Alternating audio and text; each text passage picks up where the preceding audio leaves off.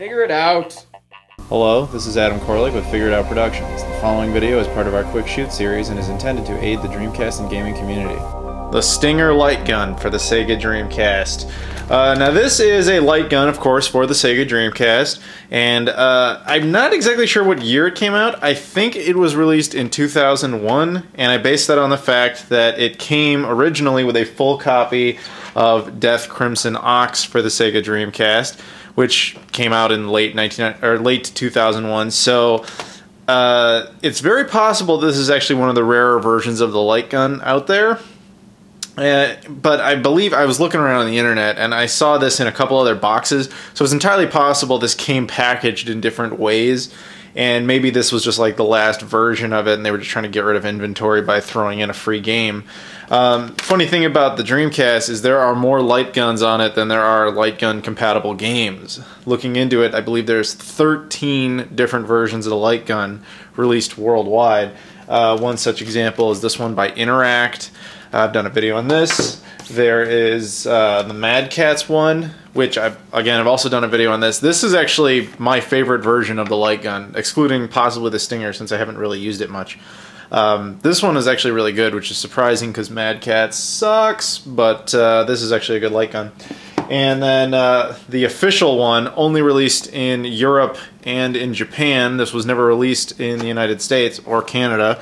Not entirely certain why. It is the only somewhat region-locked accessory that exists on the Dreamcast.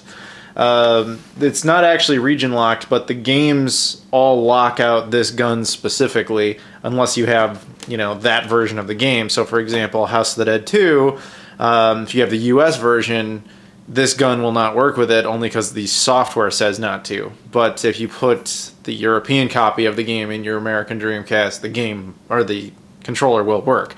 So yeah, hopefully you understand what I'm saying there. I like this version, but it's not great. So the Stinger.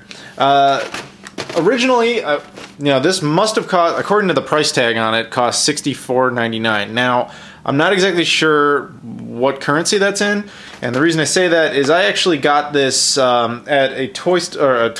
I got this from Toy Rat, a video game store up in Milton, Ontario, in Canada.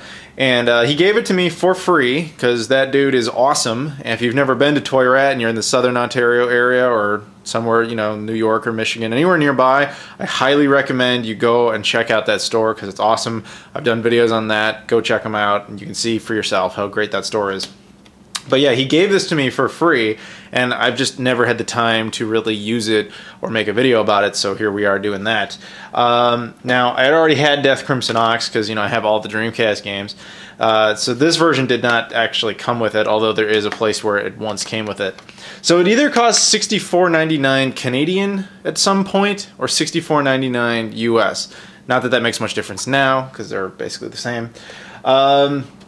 But yeah, I'm going to go ahead and open this up and show it to you. It's not sealed by any means, but yeah, let's go ahead and take that out here.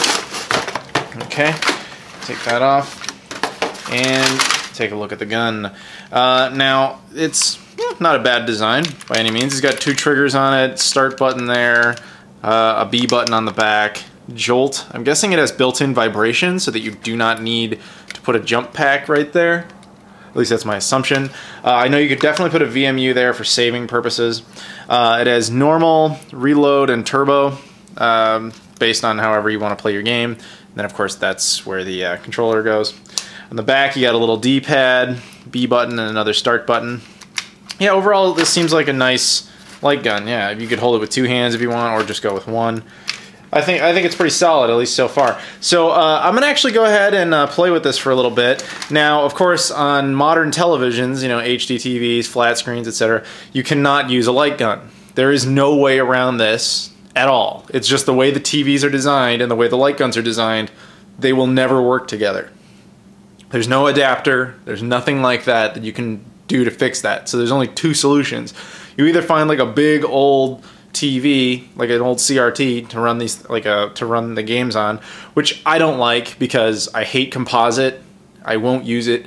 There's one alternative. Now, this is by no means practical, but it's what I'm going to do. You can use an old big computer monitor. They are capable of running VGA, so you'll get a nice clean picture, but at the same time, it's also not a flat screen, so it will actually run with the Lightgun. I've done this before in a previous video as well, and I'm going to do it now on my Dreamcast kiosk. So we're going to go ahead and we're going to play a little bit of Death Crimson Ox with this. I think it'll be fun.